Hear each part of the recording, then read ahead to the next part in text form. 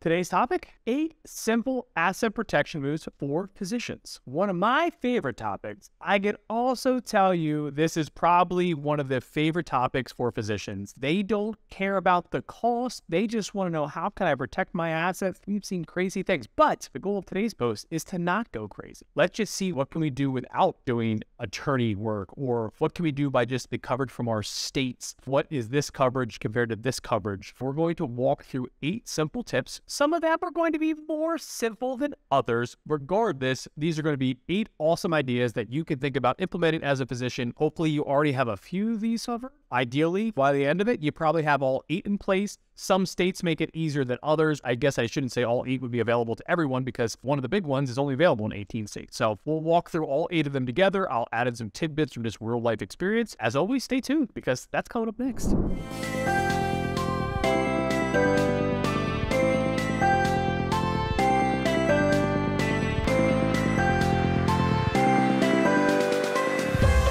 My number 1 tip for asset protection. You're thinking medical malpractice, aren't you? It's not.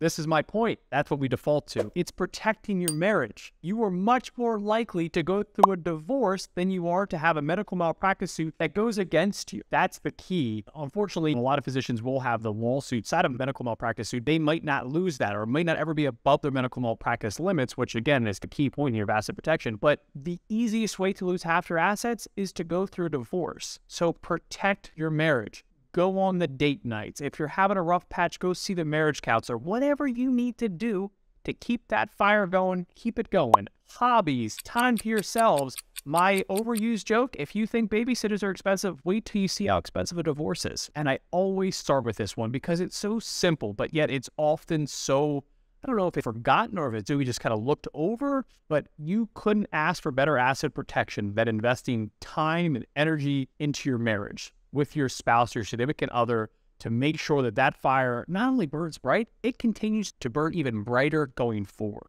So my number 1 tip for asset protection as a physician is take time to spend in your marriage. Make sure that you keep that fire going. Go on those date nights, go on those vacations, time with the kids, the grandkids, whatever you need. First tip, invest in your marriage. All right, number 2 is malpractice insurance. I hope that this is not the first time you're hearing about the term called malpractice insurance. But really, when I put the term invest in there, it's kind of misworded, because for the bulk of the physician community, it's likely being provided through your employer, whether that's academic medicine, or if you're in a private practice, likely partners are kind of picking who they're going to use it, and that's the plan that you all are using. There's certain circumstances where if you are maybe a solo practitioner, or maybe you have a policy where it didn't cover 1099 work, so you had to go get a separate policy for your moonlighting, your 1099 work, whatever the case would be, just don't forget about malpractice. Again, most of the time it's embedded in your employer, but check on the limits. Is it a 1-3 million for $1 million per single event, $3 million aggregate, which is most common, a 1/3. That's usually how it looks. Can you add more to it? Does your current policy through your academic side cover you on 1099 work? All these little parts are vital, but the main takeaway here is when it refers to asset protection, just make sure it's in place. Make sure you understand your limits. Make sure it covers everything that you're doing. Number 2 is making sure that you have the proper malpractice insurance in place to protect you from the asset protection side. One of my favorite lines is, don't forget to take your umbrella on date nights. And what does this mean for asset protection, Chad? What are you talking about? Well, it covers my 2 easiest ways for asset protection. 1, I referenced date nights. What did we talk about in number 1 here? Investing in your marriage, making sure that you're giving your relationship all the TLC that it needs, because that's your number 1 asset protection tip. But number 3 down here is an umbrella policy. And umbrella policies are extremely easy to get. They're very low cost. This number can vary based on some things, but I usually say $1 million of coverage is around $250 per year in premium cost. But it's called umbrella because it overlays your current liability on your home and your auto. And now this is personal liability. Umbrella policies have nothing to do with medical malpractice. This is if you're in a fender bender, they find out you're a physician. I call it my soccer flop. They roll around a lot more. They sue for $10 million, even though their medical bills were only $10,000, whatever the example would be. You're just trying to add better protection in place there. And with umbrella, always try to cover your net worth. If your net worth is not at $1 million yet, start at $1 million. As soon as your net worth goes above $1 million, round up to the next million, to the next million, to the next million. But number 3, it's an easy one, but a vital one for asset protection is make sure that you have an umbrella insurance policy in place. Next up, prenups. I could even put in postnups here as well. I know it feels like a dirty word. I know that a lot of people don't even like to say this word, but the reality is it can be a really important tool for asset protection. And I think it also depends on where you came into the relationship. I'll use myself as an example. I married my high school sweetheart. When we came into marriage, we were both poor college kids for the most part. Heck, I had more student loan debt than she did. If anything, she should ask for the prenup, right? In that example, you're starting to grow together. But if you're coming into this a little bit later, because remember, physicians do get a little bit later start, and maybe you did start to build up some assets, and maybe you didn't have student loans, so it gave you a head start, but it's something to consider, right? And there's nothing wrong with having this conversation with your significant other, if we're referring to a post-up with your spouse in that example, but I at least want to put it on your radar. This is a good asset protection tool. Again, I know it's not the most exciting topic. It's also a tough topic to approach sometimes, but just keep in mind a good asset protection tool can be as simple as a good prenup, or possibly, if you're already married, even a postnup in there. Again, put it on your radar. Depends where you came into it. There's a lot of moving parts here, but if we're going to get into the 8 simple asset protection rules and things to at least keep on your radar, we can't make a list without that. That needs to be on there. Number 5, this is actually one of my favorites. This is a slam dunk asset protection tool. The problem is it only pertains to 18 states. And this is just a simple account title called Tenants by the Entirety. 2 kickers here. It can only be with your spouse. That's hurdle number 1.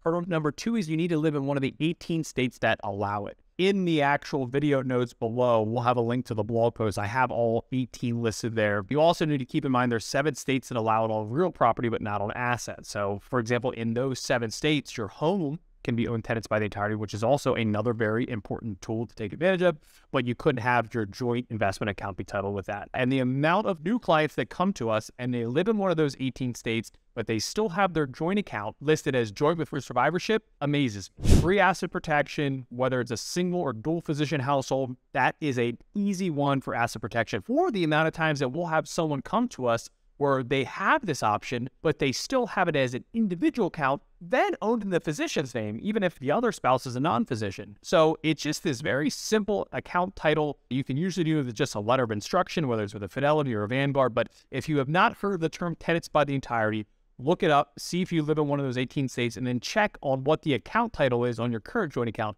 because most joint accounts default to joint with rights of survivorship, which is fantastic for estate planning. It's not going to do anything for you for asset protection. So tenants by the entirety, keep an eye out for it. Number 6, focus on your retirement accounts for better protection. And what we mean by this is your 401k and your 403b are going to be protected by ERISA.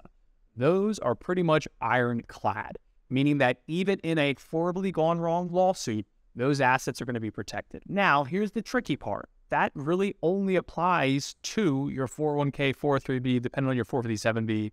It's going to be covered on that side of it. Then you hit this middle of the road, which we label as IRAs and Roth IRAs. Here's where you really need to read the fine print, because every state will be a little bit different. So read the fine print on what is covered there. Some states have great protections. Some have none in place. So you got to pay attention to that. And then even to the other side, where some states will provide protection, some won't, we get as specific as 529 plans and HSAs. So you need to understand how all these work. But if you had to default somewhere, you want to be in your retirement plans that are protected by ERISA. Even plug in the TSP here, the Thrift Savings Plan, as I know there's a lot of VA physicians out there that tune in as well. So main thing here is continuing to focus on those retirement accounts, because you're going to get the protections from ERISA. Outside of those accounts, you do need to understand your state rules. And this is where tenants by the entirety comes in. This is where the homestead exemption comes in. This is where certain protections on livestock, and do they cover a computer or a bed or a car or a boat? Those all come down to your state rules. So the simplest way is whatever you can keep in your employer plans is likely going to have your best protection. So again, physicians love what's the easy asset protection. Most of the time, it's going to be trying to keep as many assets as you can in the qualified plans because of ERISA. Number 7, leveraging trust. This is where it can start to get more complicated. Usually, you are not getting to this point until you're probably 7-figure club. It can vary, because remember what I said earlier, with those states that allow tenants by the entirety, you probably have a much longer runway before it needs to get complicated. If you don't have that, you may want to start kicking the tires sooner than later on possible irrevocable trust, which add a lot of layers to it, and you need to understand how it works, which is why you want to find a good attorney that you're walking through all these different steps. But some states allow something called a domestic asset protection trust, or what we call a DAPT. If your state does not allow that, sometimes you're looking towards something called a SLAT, a spousal lifetime access trust. There are a lot of different ways to go here. We would give a larger term, which we call an asset protection trust, an APT, but really I'd say the DAPTs, the SLATs, are probably the most common two that we're going to see. And the key is irrevocable. The amount of clients that have a living trust because their state has a horrid probate process, and that's what we call a revocable trust. Again, great for estate planning, does nothing for you in terms of asset protection. So I always note that, because just because you have a living trust in place and was a revocable trust, it doesn't mean you can start driving around like Fast and Furious and you start taking your medical notes and all that. That's not going to do anything for you in terms of asset protection. So that's why leveraging the trust for number 7 here, usually in the terms that we're referring to here, fires up a little bit later down the road. But for this traditional estate planning, which is not the goal of this topic, you could have a living trust in place right away. Certain states sooner than later, and your wills or living wills or power of attorneys, things like that. But we'll save that topic for another day. But for number 7, asset protection, as things start to pick up in terms of size, leveraging trust could be a vital way to truly add in very secure and strong asset protection. But as any good estate attorney will tell you, there is no perfect solution. You're trying to put up as many barriers as you can so that the mouse cannot find the cheese. Number 8, LLCs and corporations. I like to call this my section LLC it. So whenever you have toxic assets, which sounds very bad, but in reality, these are probably cool things, right? It's probably a rental property, it's a snowmobile, it's a jet ski, it's an ATV. It's something that has extra risk that you want to separate from your personal assets. So for example, with rental properties, have your LLC own the rental property. So if something happens, if someone gets hurt there, it's all confined to that LLC, assuming that there wasn't just straight up negligence. But in that example, you're just trying to build it on its own little island there. And this can take many forms. We have some clients that'll have a few in one LLC. We'll have clients that have numerous rental properties and they each own their own LLC. This is where a good real estate or a good business attorney can really walk you through, but also understanding how your state works as well. Because again, it's going to come down to state details in a lot of these examples. But same thing with snowmobiles, jet skis, four-wheelers, having those own in their own LLC so that, heaven forbid, someone ever would get hurt on those, it can't come back to your personal balance sheet. But another thing to keep in mind, if you are owning an LLC, or if you set up an LLC for some of your 1099 income, keep in mind that a lot of states will require a second member. Meaning that if it's just you as the sole proprietor LLC, the state might come and say like, hey, listen, we get it, but we're not going to give you the traditional asset protection here because it was just you. It wasn't really being run as a dual member for a second member LLC. So again, it comes down to states, but keep that in mind. See what your state's rules are on, will they actually give you protection with a single member LLC? A lot of them will not. You'll need a second member on there to get the better asset protection. And sometimes it's as simple as just getting it set up as your own business entity, or maybe there's not an actual risk there from an asset protection perspective. Like a lot of times, if you're doing telepsychiatry as an example, but you don't have a storefront, you set up an LLC just to have that own business entity, but